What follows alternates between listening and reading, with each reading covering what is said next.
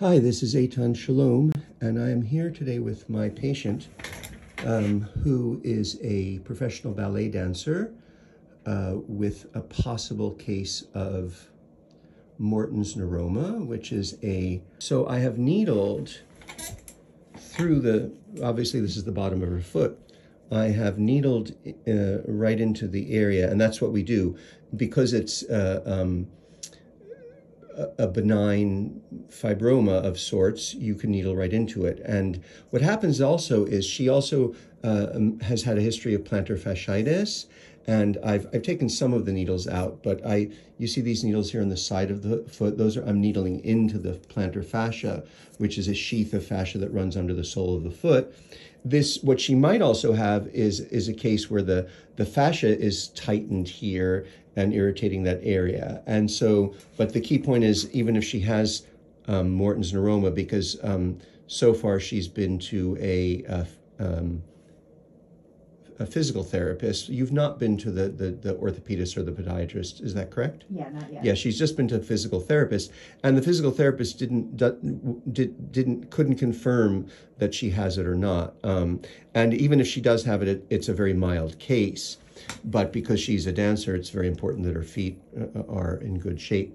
And so I also needled the fascia on the inside, so going this direction.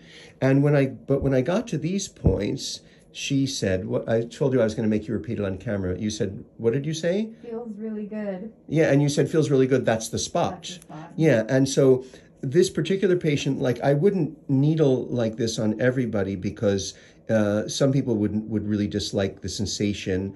More typically with Morton's neuroma, I'm needling from the opposite side of the foot, which is easier because you don't have to.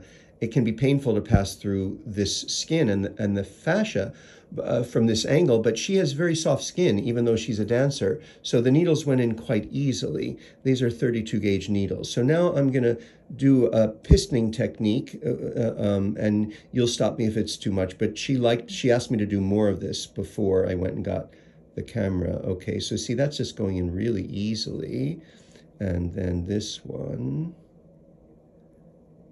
Yeah, it's just, so when they first went in, I could feel the fascia and muscle fasciculating or jumping. Ooh, that's good. That's the good one. Yeah, so I'm gonna have to get another needle for that one because this needle, it's very tight.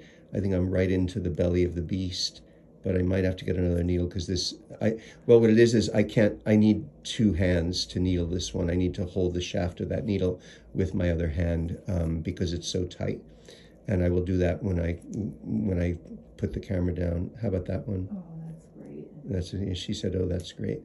Yeah, so that's really, so, if I compare what these two needles feel like to me versus the first two, it's quite tight and it takes some force to move the needle. But again, if I support the shaft of the needle with this is my right hand, with my left hand, which is holding the camera, it'll be much easier. And then this is the plantar fascia here, which she had asked me. I started to take the needles out, and she said, "Can you stimulate those again?" Because she got such a release on the plantar fascia when I put these in. I could see the whole surface of her foot jump a little bit. Good one? Yeah. Okay. So this is the pistoning technique.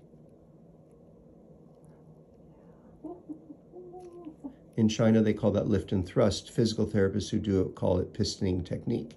One could also attach electrical stim to these needles and have a continuous stimulation, but that can be overkill with the fascia. Is that a good one too? Yeah. Yeah. So this is releasing the plantar fascia, and it's also needling into the tendon that comes this direction. So, there's the exact needling on the exact tissue that's exactly where the pain is, but there's also needling the surrounding area because a muscle between the third and fourth toe doesn't exist in a vacuum or in the abstract. It's part of a foot. So if there's other muscles in the foot that are tight, I always want to release the whole area. And for that matter, I didn't do much today, but because I've already done it on her a lot. But you know, if she had also said, and my calves feel really tight, there's no way I wouldn't have needled the calves as well. Now, I sometimes get patients coming in who've had dry needling with physical therapists. And with all due respect, the treatment model that most physical therapists have is like Western medicine. Get them in, get them out. 20 minutes. I mean, when I've been to the physical therapist, I didn't even see the PT after the first session. I saw their assistant. So they will often come in, and you can see physical therapist videos, and I'm not knocking them. They'll do one point, and they want to find the one point that's the trigger point, that's the source of trigger point pain. This isn't trigger point pain, this is a Morton's neuroma. But even in the case of trigger point pain, if you study trigger points seriously, in the Janet Travell Simons books, and she's the medical doctor that described physical trigger points in detail, and she's got 2 hallmark books about that, which have maps of all the trigger points. There are the multiple trigger points in a small area, and then there's also what are called satellite trigger points. So she doesn't just do one trigger point. So I did have somebody get upset with me recently who didn't understand why my sessions were longer than the physical therapist sessions were. And I said, well, to be honest, because I'm doing more. And if you don't want that, then don't come in, that's fine. But my approach is to try to get somebody better completely. And I'd rather have a one single hour, 90-minute session or hour and 15-minute session than have you come for 20 minutes 3 times a week. You know, that makes more sense to me. So, and that's just my style of practice. Okay, well, I'm going to take these out and do some more on the other side of her foot. Thanks for tuning in.